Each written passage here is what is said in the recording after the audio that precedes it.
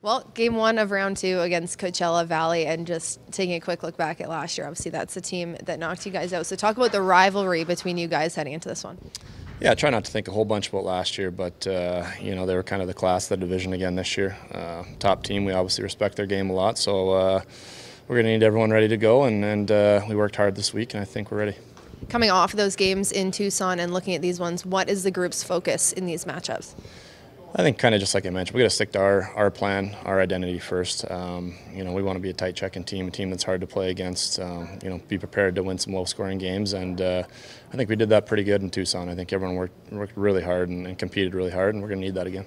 Ask Coach this as well, but just maybe what's the energy like out there at practice this morning and maybe the last couple of practices? Yeah, great. It was kind of a big break from the last game to now, so just chomping at the bit, getting ready to go. Obviously, home ice, home crowd, something we're excited for and haven't seen in a year. So we're excited to be back at the Dome and looking forward to it. Yeah, speaking of that home ice, home crowd, we've got some W's all over the place. You got the W on the ice. What's it like to see all that? Yeah, obviously lots of excitement. We want to be that team that the city can rally around right now. So it's exciting for us.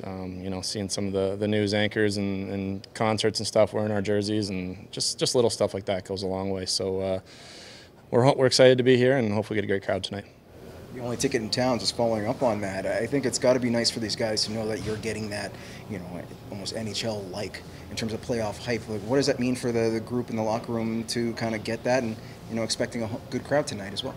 Yeah, it's great. Some of us guys shared our experience from last year, how great it was to be that only show in town for a little while, and the excitement it got, and just the energy the crowd gives you when they're showing their support and when it's a full house out there. So we're really looking forward to it, and we need to have a good start and show them we're happy they're here.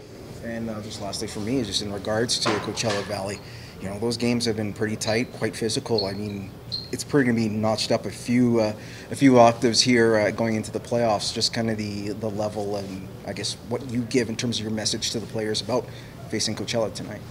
Yeah, you know what? I think the record speaks for themselves. They're a great team all year. They don't really have any weak spots at all in their lineup. They have the ability to score at will, so we're going to have to be challenging ourselves to check at the highest level and expect a physical game, and I think we're ready for that.